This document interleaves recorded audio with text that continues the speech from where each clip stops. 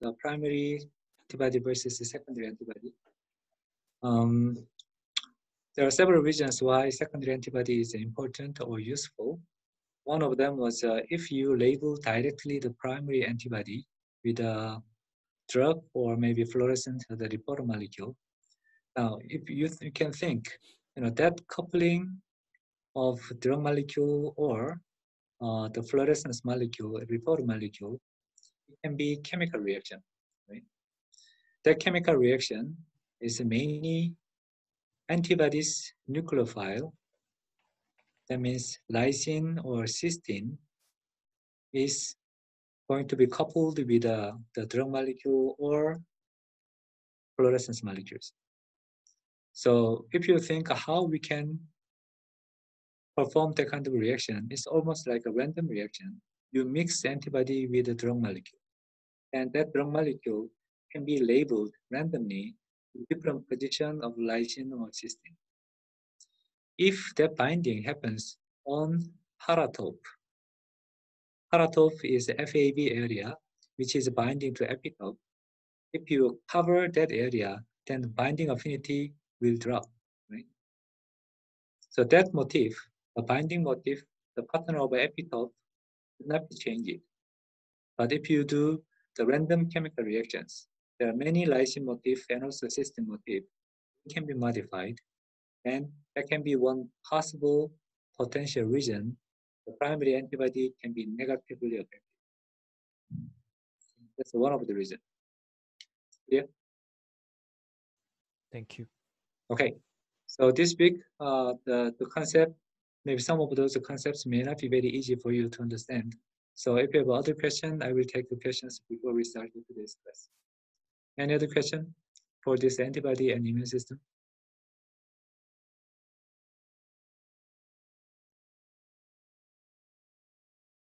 Okay, if not, I will invite the question again at the end of the class. And let's just start today's class.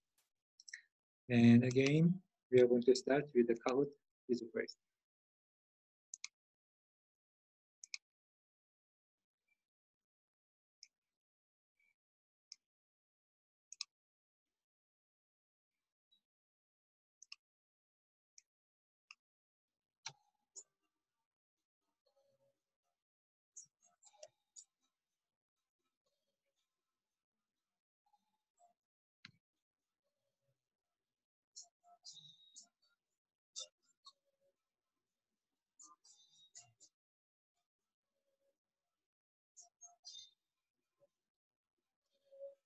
Hey, let's go.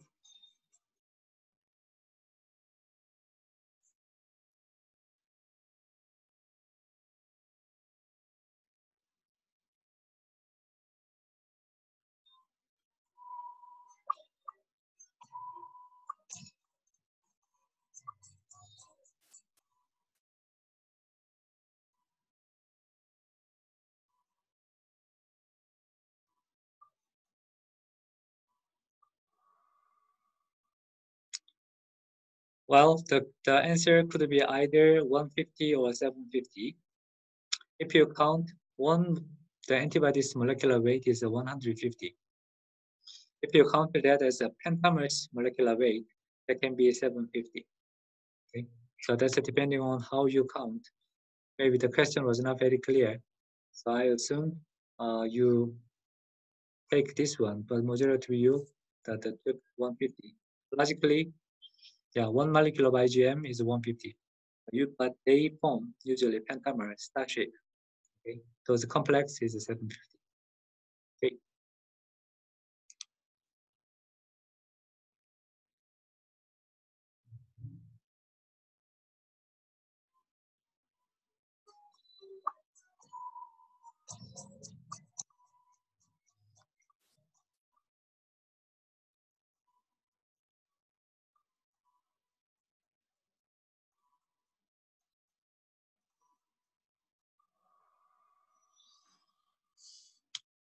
Okay, not bad.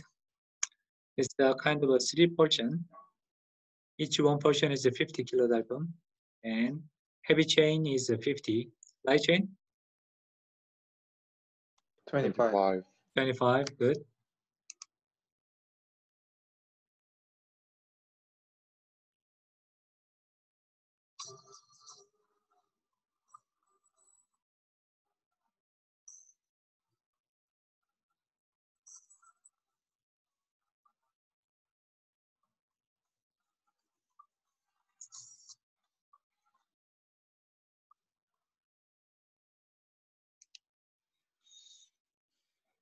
Okay.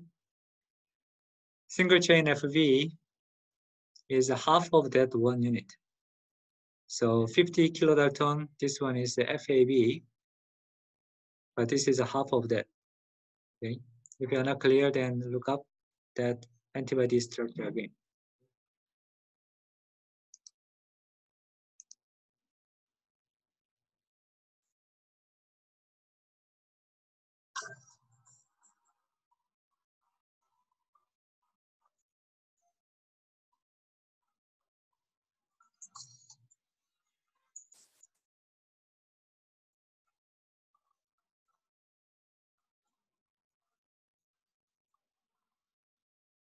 Okay. Germline antibody is flexible. After it is matured, then that becomes more and more rigid, and then it becomes a key and lock. Okay? That's why germline should be induced fit, and later they become key and lock model.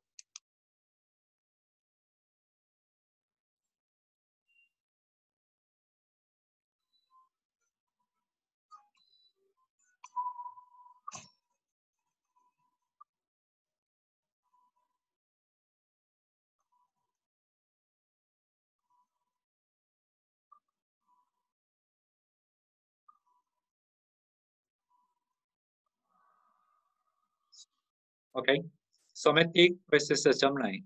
Germline means it's inherited just as we are born. Okay, somatic is after we are born, then each part of our body is a matured state. That's a somatic. And hypo and hyper. Hypo is a low, hyper is a over. Over mutation. That's a somatic hypermutation.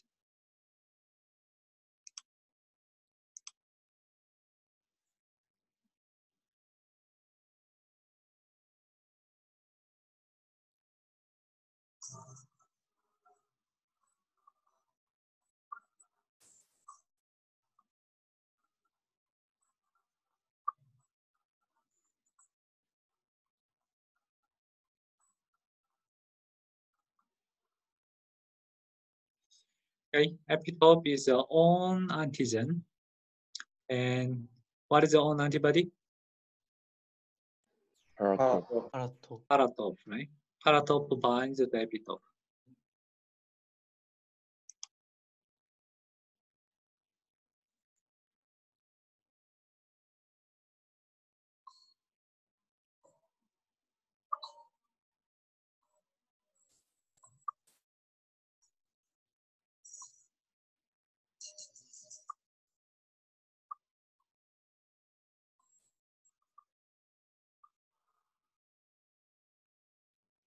Okay, active vaccination is induce immune response in our body. So make antibody in our body. That's active vaccination. Passive vaccination is utilizing antibody made by somebody else. Then let them do the cleaning job. Okay? Cow serum contains, cow serum itself can act as an antigen in our body too, but the main purpose of a cow serum is utilizing that antibody existing inside the serum. Wudu is for Tenandu. It's a different species, a slightly different species, but that's also similar kind of the virus.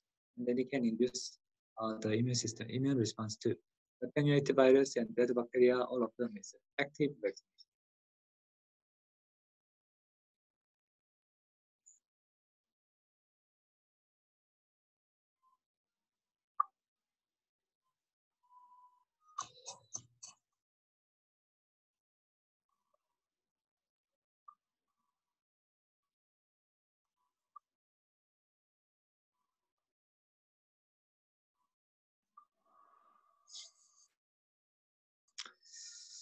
Today we don't get 100% the right answers. The starting point was the DNA, and then that was done by Dr. Sutton. and extended to a little more unstable molecule, RNA, is northern. So if you're confused, I memorized this one as South Korea is more stable than North Korea. RNA is DNA is more stable than RNA. That's how I memorized this. Okay. Western blotting is for antibody. Eastern blotting, it's not fully established yet. You can pick up this as yours. Okay.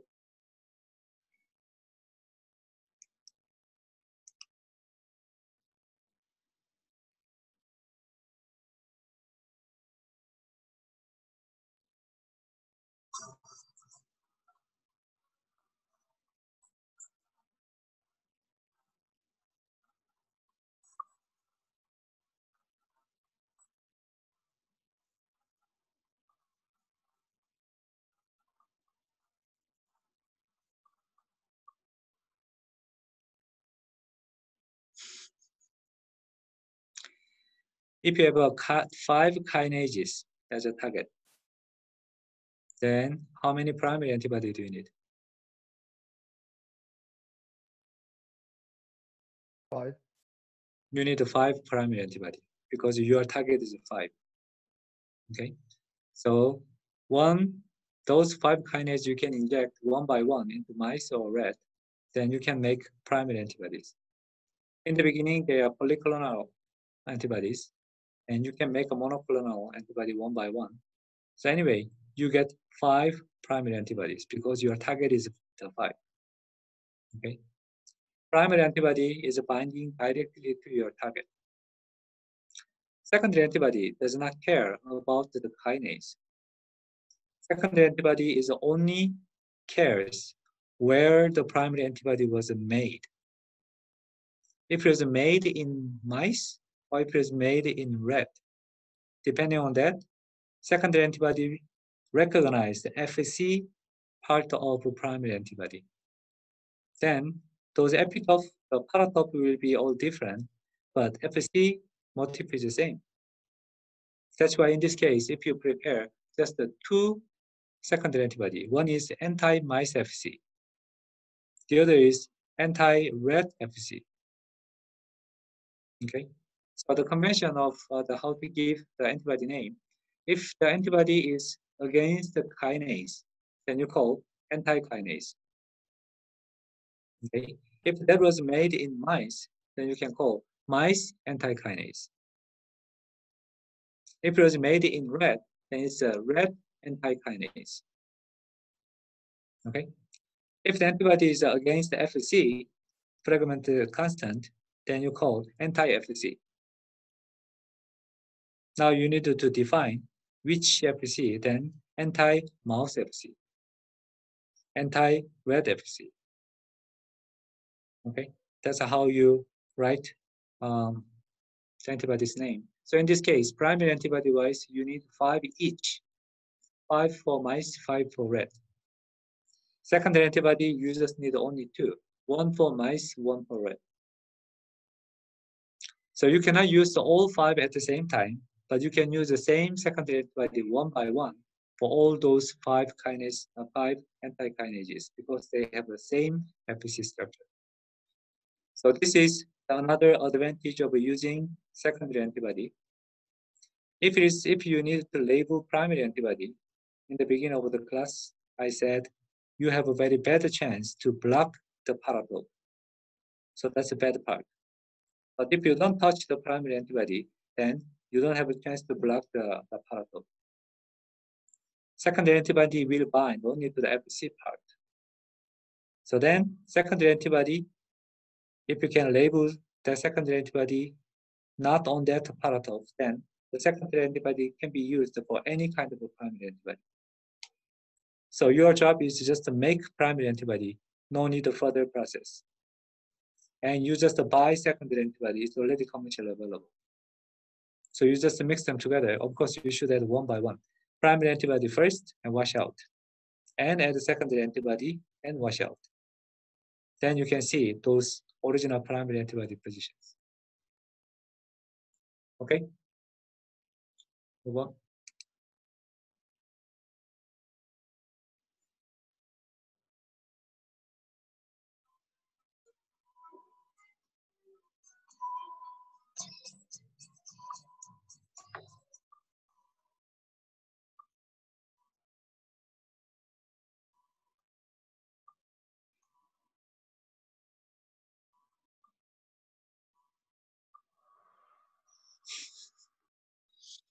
Okay, good guess.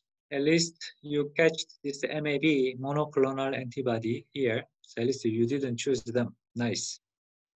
Here, IB, this is IB is inhibitor. Inhibitor. This part is a tyrosine kinase inhibitor. Okay.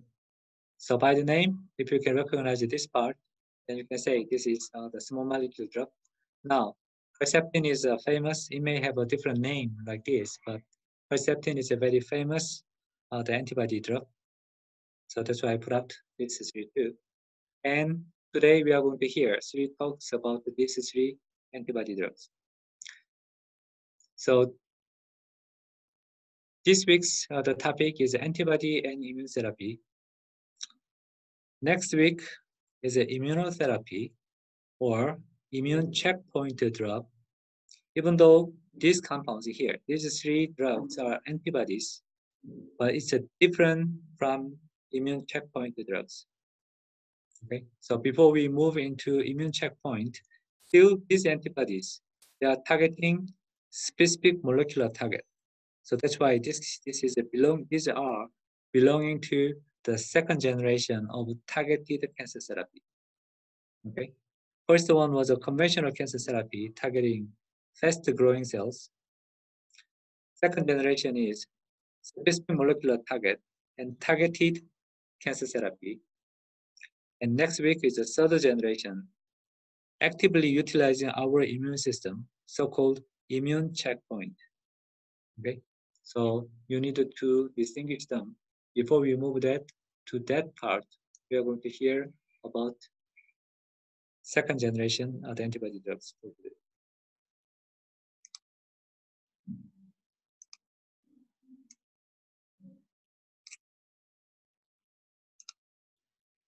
Okay, today's topic, the presentations.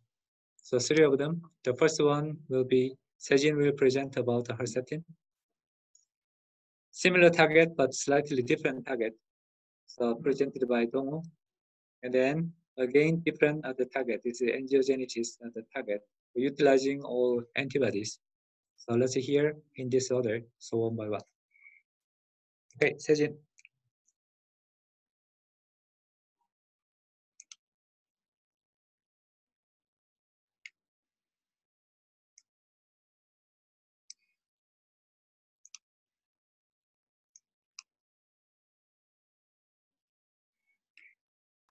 All right, let me start it. Hello, this is Sejin, and here is another name of Herceptin, Trastuzumab. So today I'd like to introduce very famous antibody cancer drug, Herceptin. I'm gonna call this drug Herceptin for pronunciation. So Herceptin is a monoclonal antibody used to treat breast cancer and stomach cancer. It is specifically used for cancers that express HER2 receptor on their surface. It may be used by itself or together with other chemotherapy medication for better effectiveness. It is developed by famous global big pharma Roche, and it is ranked in the top 10 of drug sales. So here is a table showing drug sales for the last 2 years.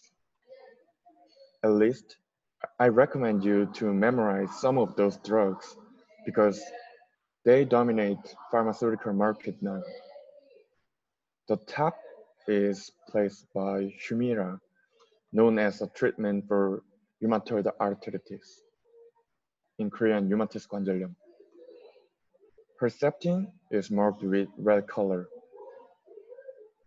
Even though drug sales in 2019 is decreased than 2018, it still record more than $6 billion. It is about 7조 4천억 won in Korean, which is much higher than 1 year budget of Pohang City. So how did one drug make such a value? Now I'll let you know the mechanism of action of Herceptin. Here when EGF, the ligand bind to the hERG receptor. hERG receptor is kind of EGF receptor.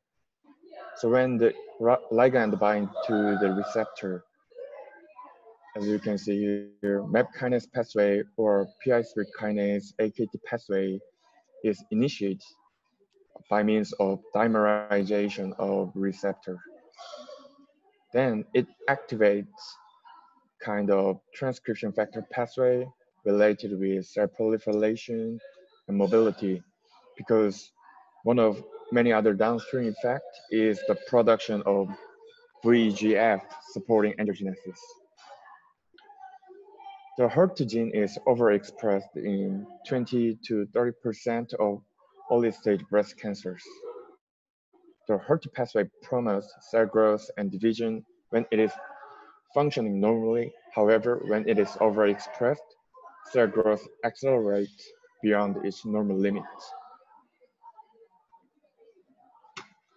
Herceptin consists of two antigen-specific sites that bind to extracellular domain of HER2 receptor, and the remainder of the antibody is human IgG with a conserved Fc portion.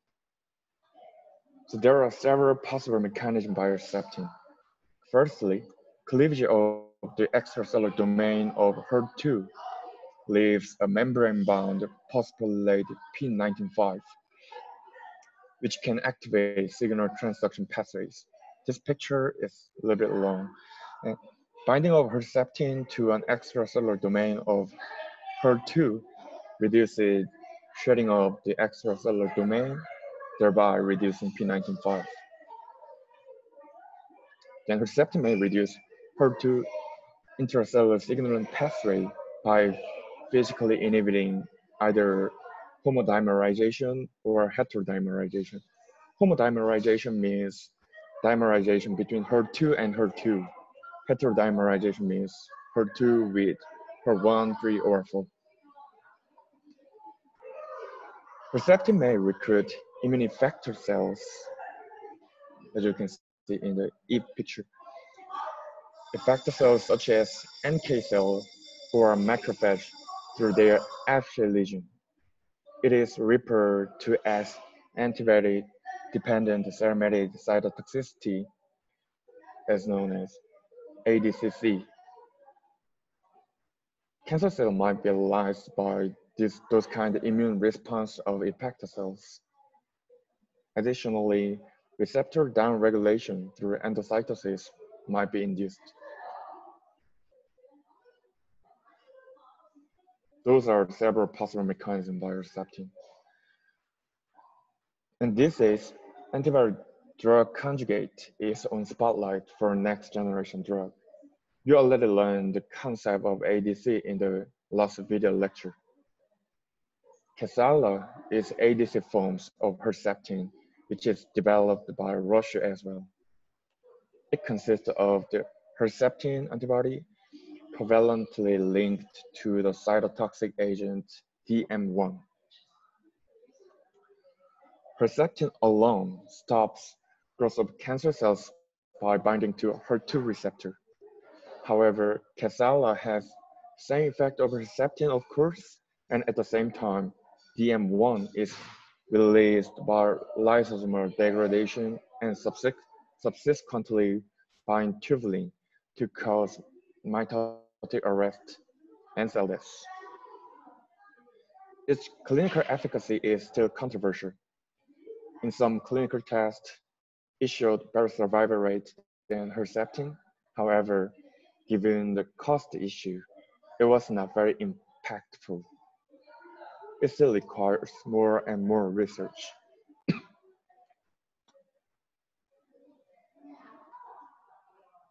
In terms of cost issue, in fact, those kind of biopharmaceuticals, those kind of Herceptin or Kadcyla has always have price issue. This is so expensive for general people due to the complex molecular structure and manufacturing process. The cost of getting a single shot is at least 1 million won. To solve this problem, many developing companies are trying to copy the original drug. which has same safety and same efficacy, but low manufacturing cost. It is called a biosimilar. In Korea, two companies are leading this service. One is Samsung Bioepis, the other is Celltrion. They are striving to get drugs approved by FDA, and a few efforts are paying off. I mean, some of their efforts get some success. SV3 in Samsung Bioepis and Herjuma in Celltrion got approved by FDA and are ready to be launched in US market in 2020. This might be a small talk, but I want you to get some information about what is really going on in the industrial field. The biomarket is really huge area and has a lot of potential, especially in Korea. I hope it to have more interest in bioindustry and lead this field in the future. Thank you for listening. Okay, thank you, Sejin. Question for Sejin or Septin? This is not those theoretical question, but in the last slide, you said about the biosimilar drugs or copy drugs. Those kind of how much cost does those kind of drug approximately save from the manufacturing process? Actually, I have no idea how much we can save in the real money, but anyway, to develop the new drugs, at least $1 billion or $10 million should be spent for the only one drug, and only 5% to 10% get success in developing drugs. But in biosimilar industry, they don't take those kind of high risk. They don't take kind of complex process to establish the manufacturing system because they already have design. This is why we can save the money in biosimilar area, but I don't know how much exactly we can save. This is only Lee Jae-young have that information, I think. Okay, for the drugs, if it's a copy drug, if it's a small molecule, then that drug, copy drug, is called as a generic drug. I just typed that spelling in the chatting window. And if it's a biological, it is so-called biosimilar drug. Okay. If it is a chemical structure, molecule structure and also molecular the purity, that is relatively straightforward. It's difficult to make a fake drug. So generic drug is almost the same drug as the original, you can assume, other than that formulations. The formulation means whether you make it into the syrup or you make it in the crystal solid or maybe the glass solid. Depending on those, the formulation, the drug's absorption can be affected, genetically affected, but ingredient is the same. By the way, biosimilar, if it is a biological drugs, let's say antibody or hormones or proteins, even though you follow exactly the same procedure, you assume, still the end result, the end products, the quality or the purity is difficult to control. That's why generic is considered as almost the same effect of original drug. Biosimilar, you need to check carefully whether it's pure enough or safe enough, even though in principle it should be same drugs. Now, price-wise, biosimilar is cheaper than original drug? Yes, because original drug, you should go through all those research process of discovery, optimization, and preclinical trial and clinical trial. All those expenses are included in the price of original drug. Now, biosimilar drug or the generic drug, you don't need to pay money for those research and also clinical trial. That's why you can just put synthesis cost or maybe biosimilar production cost That's why it becomes maybe 1% or 0.1% of the price. So generic drug is good business in a sense. Once the original drug's patent is over, then many people, they try to make this generic drug. It's open competition. Biosimilar, as I said, make exactly the same the quality of the drug is difficult. So that's why biosimilar has a more requirement to prove that that's really safe. So that means biosimilar drugs, still they needed to do small scale of a clinical trial to check those efficacy and also safety. Okay, other question? I have a question. Go ahead.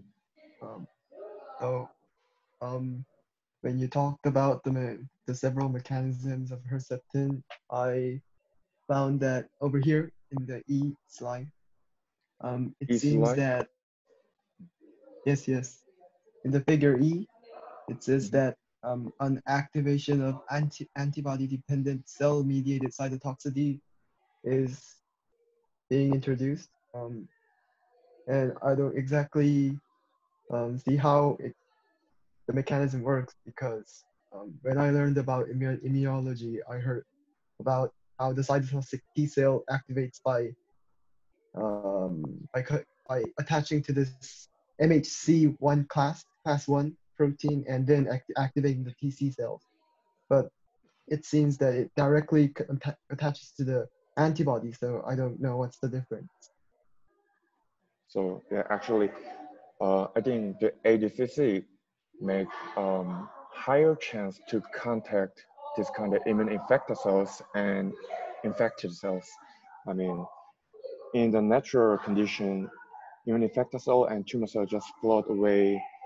But if you have the antibody and through this Fc region, this antibody can bring this immune effector cells specifically to the cancer cells, which makes higher chance to contact NK cell to tumor cells. And later than the mechanism you already know, they put some cytokine and some cytotoxicity and kill the tumor cells. So is this kind of an innate immunity or Yeah. adaptive immunity? Kind of immunity. Okay. Okay. Now here, this is a little different kind of questions. Now, in principle, in the immunology, if one, do you see my cursor? Yeah. Okay. So if one cell is, if many antibodies bind to one cell, okay, this is the immune cell. This can be T cell or different type of macrophage or different kind of immune cells. They can recognize if one cell is bound to many antibodies, then they recognize that as kind of something wrong in there. Then they have a better activated and to attack these cells. So this is kind of antibody-induced immune response. So if the antibody can bind to whatever the foreign bodies, then cleaner cells like a macrophage or the T cells, they can come near and then can activate. So this is like active utilizing of our immune system. So this is something related to next week topic of immune checkpoint or the immunotherapy. Okay. Now before we move we finish, I wanted to focus on here. If you look at here, oops, where is it?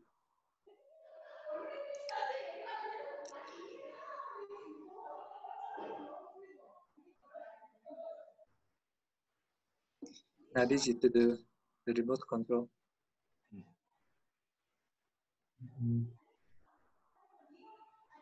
Okay, here. If you look at this structure, now you can see here antigen binding.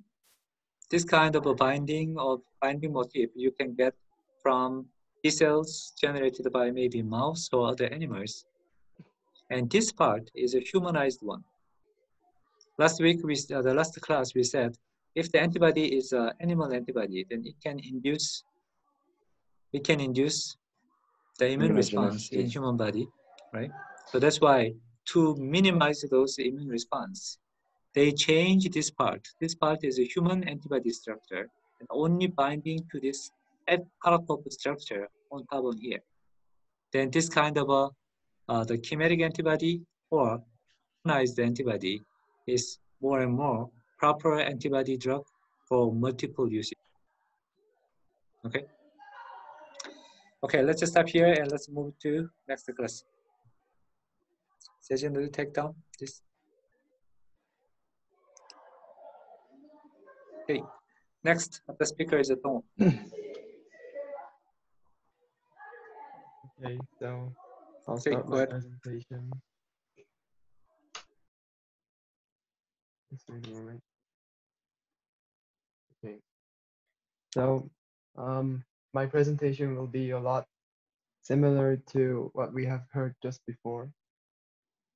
So it will be covering many the same things, and it will be a lot easier because I didn't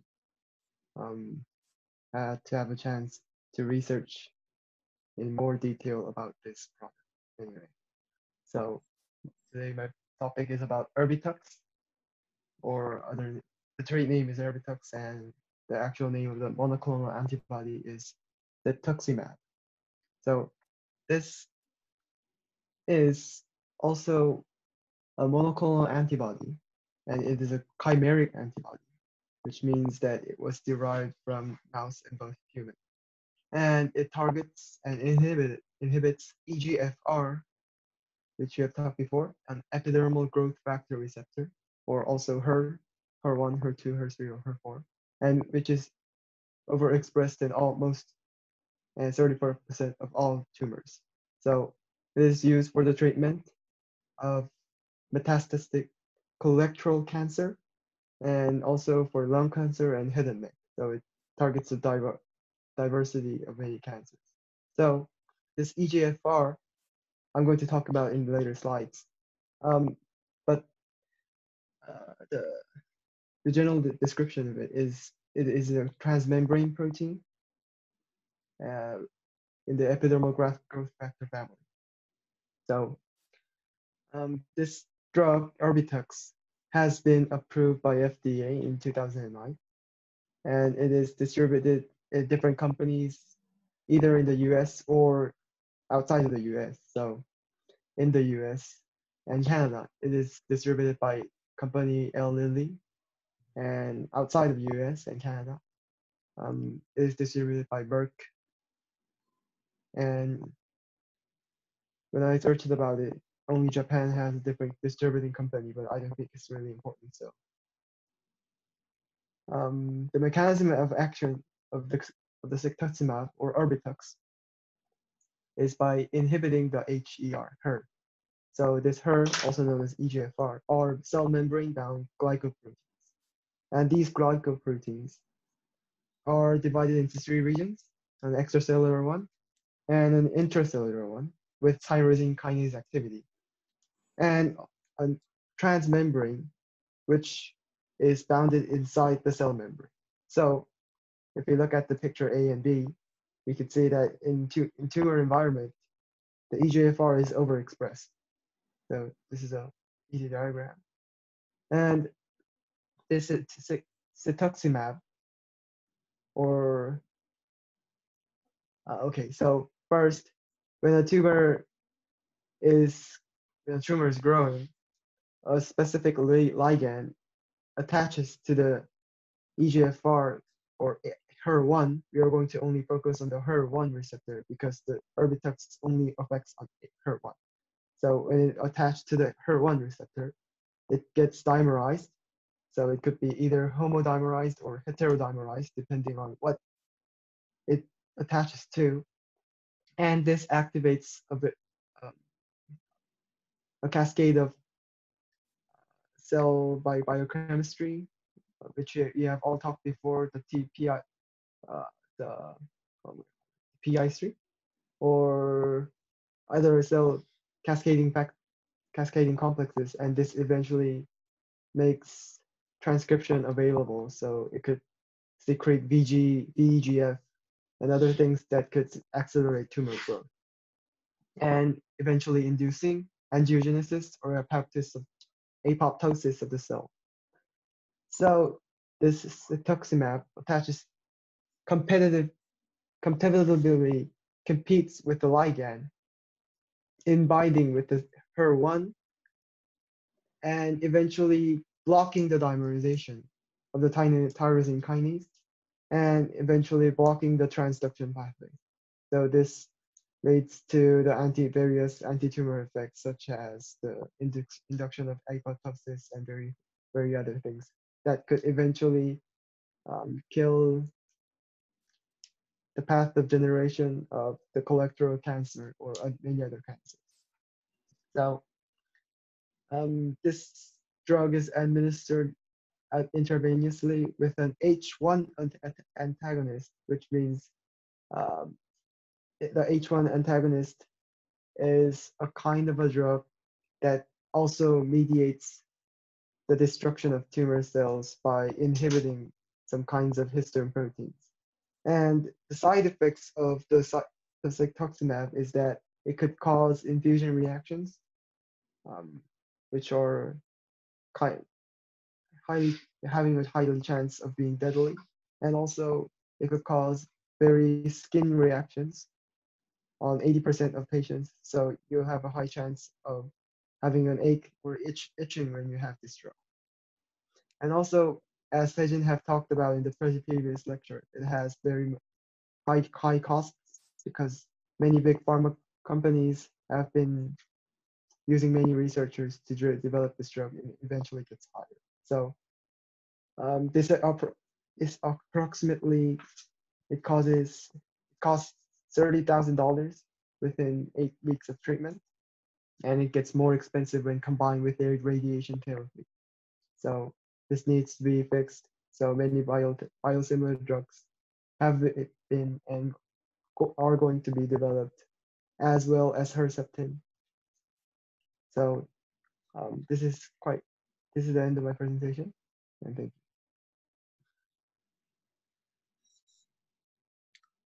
Okay, thank you, Dong.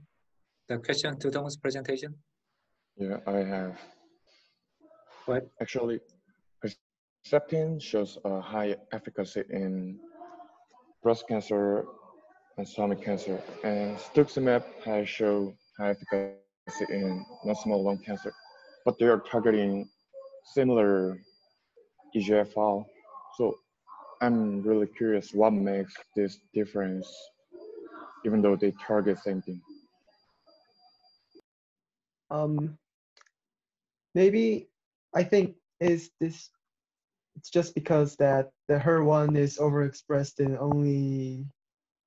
in the targeted colorectal and lung and head and neck. In these parts, I think that HER1 is overexpressed, and I think that in stomach and in the breast, I think HER2 is overexpressed. So I guess that the locations where the different overexpressed receptors are being located, that makes the difference. So maybe other reasons are behind that, but I think that's an easy answer for that.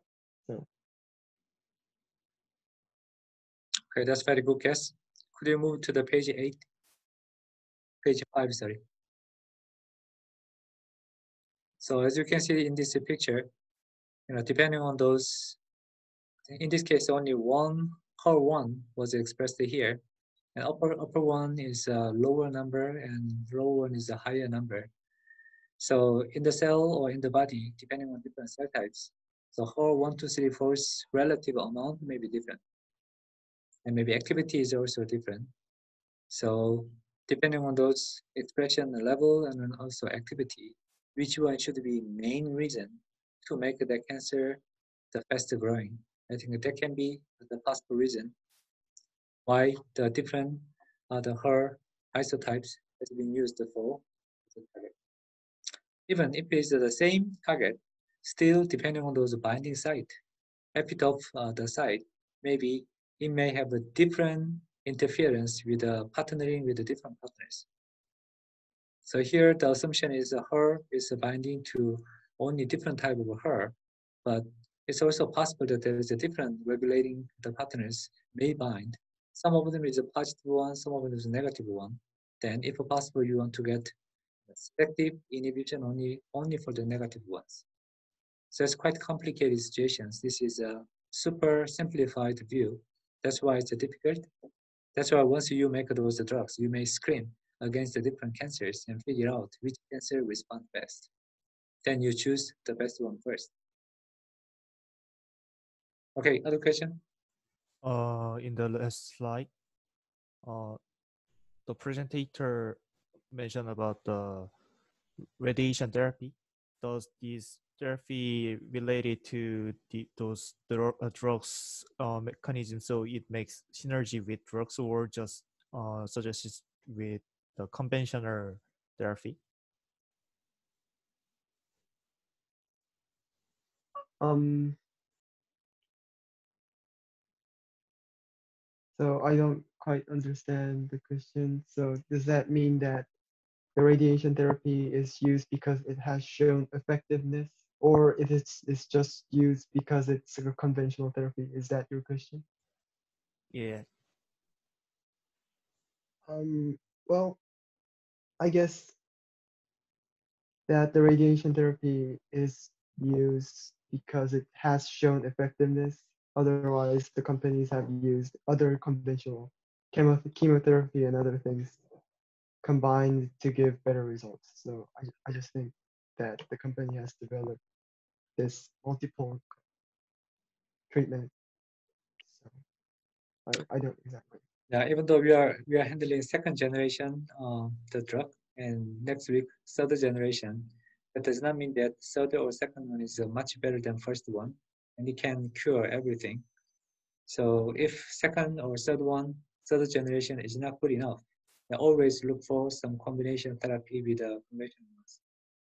Maybe depending on those location, radiation therapy is easier for some type of cancer, and maybe chemotherapy is easier for different target, or maybe surgery is the same situation.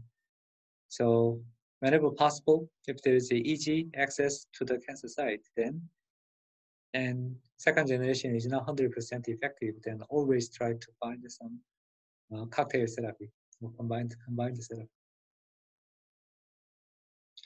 Good question.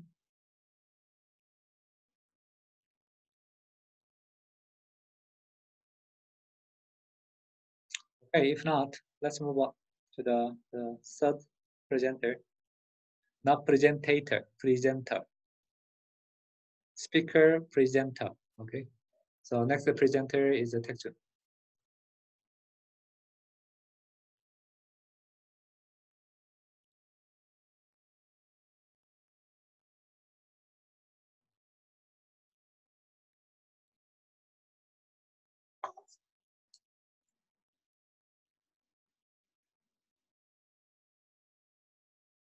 Okay, let's go.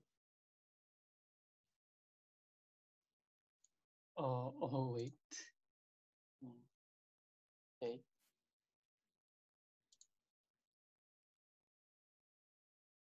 Okay. Yeah, I will ready. start. I will introduce about this bevacizumab, and this drug is sold under the brand name Avastin. And I think this drug is already introduced in Bioscience EA. I remember introduced it. Uh, it is a monoclonal antibodies and angiogenesis inhibitor. This drug is approved for medical use in the USA in 2004, and also it is on the WHO, World Health Organization's list of essential medicines. And at the first presentation, there is a Avastin in the Sejin's presentation, the graph of the cost. That means this drug is very essential medicines. Before I introduce about mechanism, there is some proteins that I will talk about. The first one is hypoxia inducible factor. This protein do their work when the cells is under the hypoxic condition. The second one is VEGF. This is a vascular endothelial growth factor. Is a pro-angiogenesis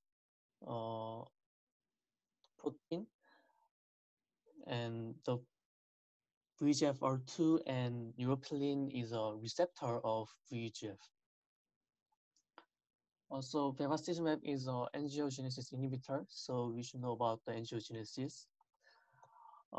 Cancer cells have high metabolic rates, we have already known, and as a result, the cancer cells are characterized by the presence of hypoxia. So the cancer cells are under the hypoxic condition, then HIF, hypoxia-inducible factor, binds to VEGF gene, thus produce VEGF protein, and cancer cells release the VEGF protein out of the cancer cell, and VEGF binds to the VEGFR2 and neuropilin-1. The VEGFR2 and neuropilin-1 is located on the surface of the endothelial cells. So VEGF is come out from the cancer cells and bind to the endothelial cells. Then the angiogenesis is start. That means when VEGF binds to the receptor, the signal transduction is happened and endothelial cells proliferation and migration can happen.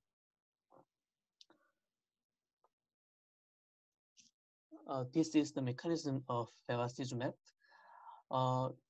The bevacizumab is selectively binds to VEGF, as you can see this picture. So bevacizumab inhibits the binding of VEGF to their receptors, and this leads to the reduction in tumor blood vessels and limits the blood supply to tumor tissues. So this drug binds to VEGF instead of VEGF receptor, so it can stop the blood supply for cancer cells. This drug is injected through vein, 혈관 주사. So, and it has some adverse effects, and the most adverse, many of the adverse effects is related to circulatory system. There is a research that bevacizumab is interfere the platelets work, so it has a result of high blood pressure and a risk of bleeding and gastrointestinal perforation. A gastrointestinal perforation is 천공, so there is a hole in the intestine. And also when we used this bevacizumab a long time and used a lot, there can be thromboembolic events. This is a 혈색증, 색전증 like that. And these adverse effects also caused by platelets problem. So bevacizumab is neutralize the platelets function. So many of the adverse effects is related to circulatory system. Thank you for listening. Okay, thank you, Taekjun. There are now questions to Taekjun.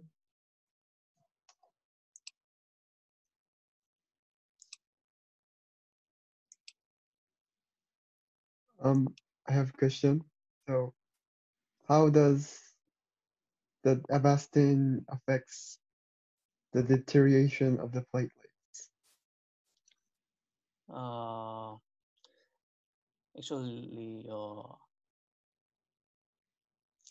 Actually, platelets also have VEGF, because when we hurt, then platelets should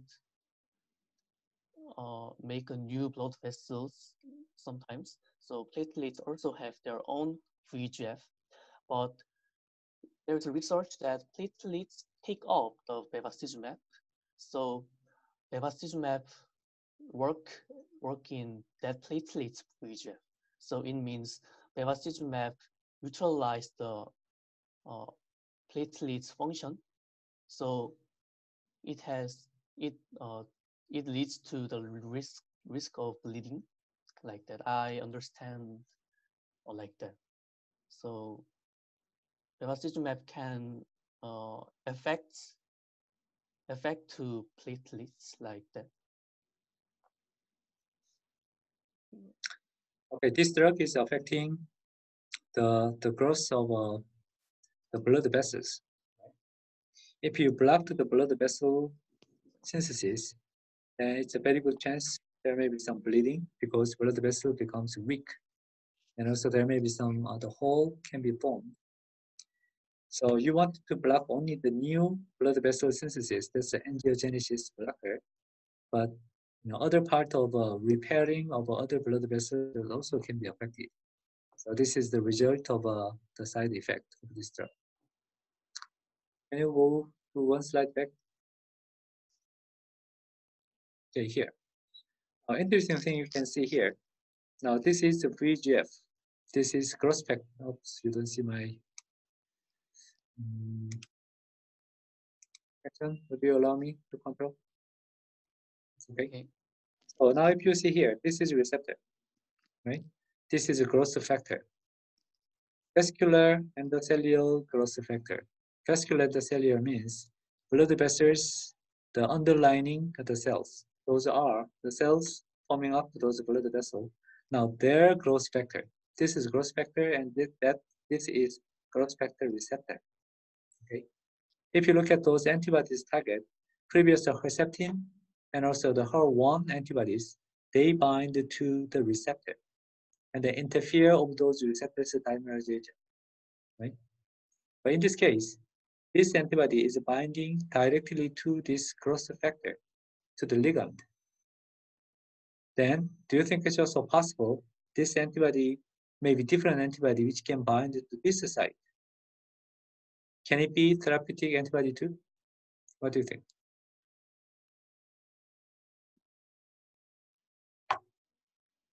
Possible or not possible?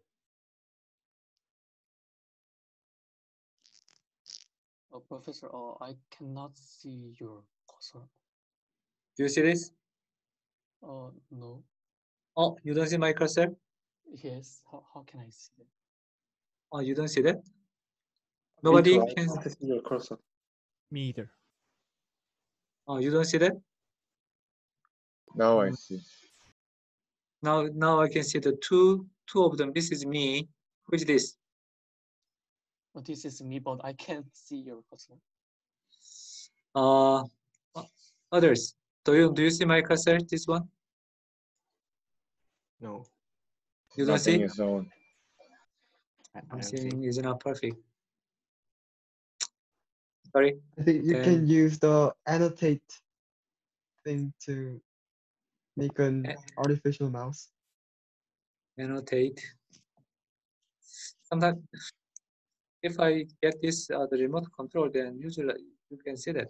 Textual allow again. Okay. Now let me try. Now can you see? Oh yes, I can see now. Now you can see. Texture, do you see that too? Yes. Okay. I may need to click one time.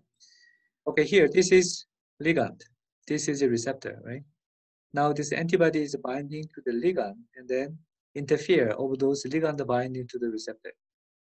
My question was, if there's another antibody which binds to this receptor here, can it be effective drug too? Yes or no? Maybe yes. Maybe yes. Yeah, it should be yes. So now you have two options.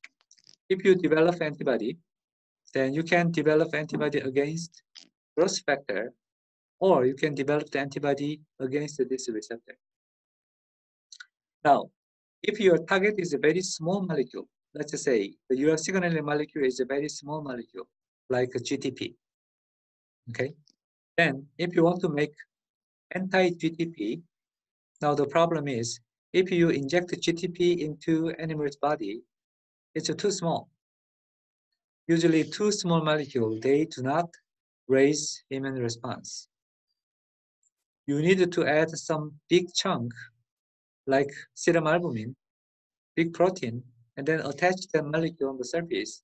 Then it can induce immune response. By the way, if you inject this huge receptor into animal body, now it's also a problem. This part is a hydrophobic, this is a hydrophilic, and maybe the antibody can be generated against here, this epitope, here, here. Then it can be too complicated. In that case, your choice is you can cut small part over here, reasonable size, and then inject this into animal body. Then generate antibody. You need to design how big of the antigen you are going to generate. Okay. Now, if you inject this kind of active molecule, growth factor, whole growth factor, if you inject this into animal body, it may act as signaling molecule rather than antigen. That's also a possibility. There is some crosstalk between different species. If this is an activating molecule in human, then if you inject this same molecule into the mouse, they may have a very high homology, similar structure. They may act as growth factor rather than antigen. That's also a possibility. So in the case, you may need to cut some of them and then make it not active, but only act as antigen. Okay. So you need to have some the strategy how to design this kind of molecules. Now, if you make this antibody against this receptor, that's okay. This ligand, that's okay. But if you make this antibody against either this part, extracellular part, or membrane-bound part, or intracellular part, okay? Let's say intracellular part, if you make that antibody against here, that antibody can be good drug or not? No, If you say no, then why not? because that antibody may have difficulty to get into the cell membrane. That's a very good point. Endocellular cell, yeah. Whatever the cell, antibody size is 150 kilodalton. 15만. It's huge.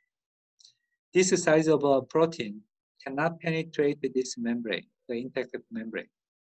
That's why if your target of this antibody's binding is inside the cell, that antibody drug will not work. Okay, so that's important the aspect you should consider. Antibody drugs target should be on the cell surface and outside of the cell surface, not inside here. Okay, so we didn't study carefully about the Lipinski rule. What kind of molecule can act as a drug-like molecule? Well, we managed a little. Reasonable hydrophobicity is important. We mentioned one time. And molecular weight is also another the criteria. Usually drug-like molecule should be molecular weight of less than 500, 500. Antibody size is 150,000. It's a huge molecules. Glucose is about 180. A little bigger than glucose, but it should not be too big. If it's too big, then it has a difficulties to penetrate this cell membrane. Okay. Now, other questions for section?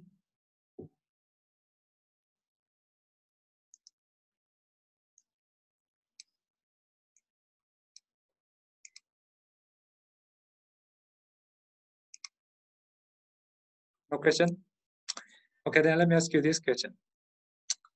If you develop small molecule drug which can bind to this receptor, and then if you have an antibody which bind to this receptor, which one may be better?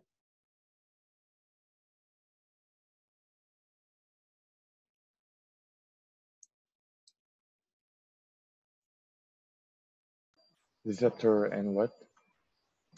If you have a drug molecule, small molecule drugs, which bind to this part, And also, if you have antibody not to the ligand, bind to here, same site, then which drug may be better?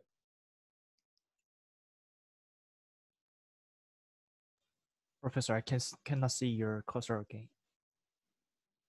Now, can you see? Oops. Yes, I can now. Yes.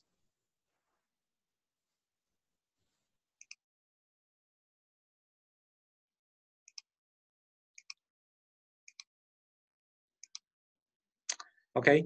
If you have a small molecule, that small molecule bind to this site, receptor binding site. Okay. Then you have also antibody which bind to the same site. Now, if you compare that small molecule drug and antibody drug, which drug may be better? Antibody. Why? Because Because it is they more can, expensive.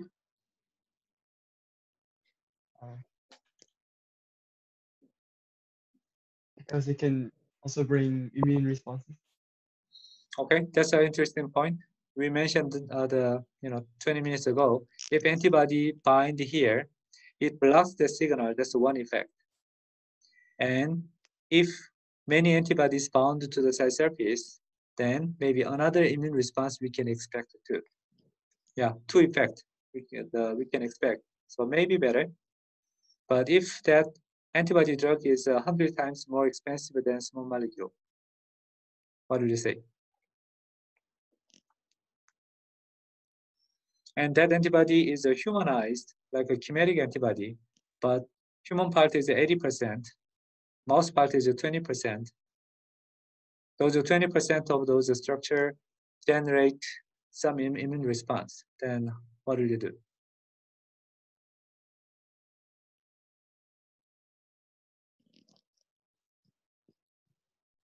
Buy the cheaper one. You change the answer?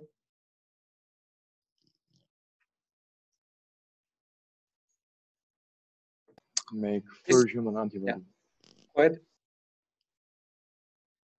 I just said it's better to make fully human antibody.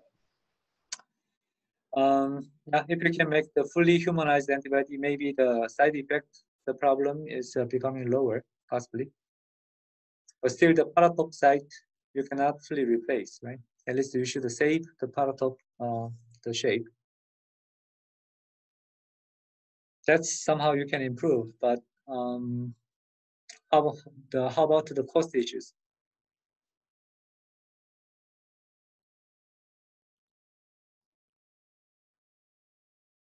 But this is not the easy question. So as the Sejin showed in the beginning, in the drug market, the top 10 drugs recent to 2-3 years. Before that, always the top 10 drugs, majority of them were small molecule drugs. But recent to 2-3 years, more than half of those top 10 drugs, they are biologicals, either growth factors or antibodies. There should be a good reason for that, right? As you mentioned, still the antibody drugs are very expensive. So that means, and also antibody drug has limitations. They can be used as only for cell surface, not for the intracellular, the structure. Mouse is moving too fast. Still, there is some advantage why you should use the antibody drug rather than small molecule. So that is something we want to discuss later. Okay. Anyway, today you guys have heard 3 examples of antibody drugs. For all the cases, those antibodies, they bind to a specific molecular target, either receptor or ligand. Maybe it can be antibody, or maybe some growth factors like the TNF, tumor necrosis factor kind of thing. Different active molecule to neutralize it. If you think about the original function of antibody in our body, it's a defense molecule.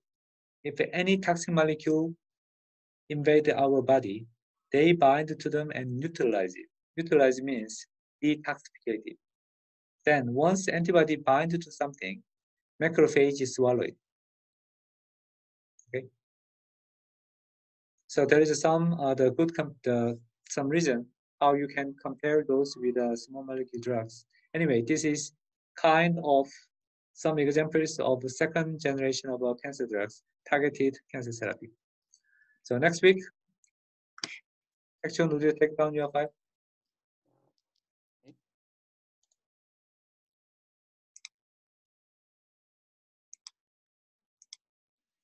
So next week, we are going to move to the third generation of drugs.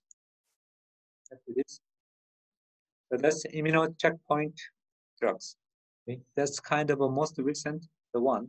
And also many of those the pages were the allocated for this from the book, Bioscience here. And quiz is as usual, that's to Tuesday. Next week, there is a serious assignment. So check up those assignments. I ask you to, I ask you about some drugs of immune checkpoint, the drug example. But at least I wanted to hear one of you to choose the phage display kind of a molecular evolution technique. That is also a very important topic we wanted to cover together. Okay. So you can choose those the topics and then make the assignment, the PPT file by Wednesday next week. Okay, any question for today's lecture?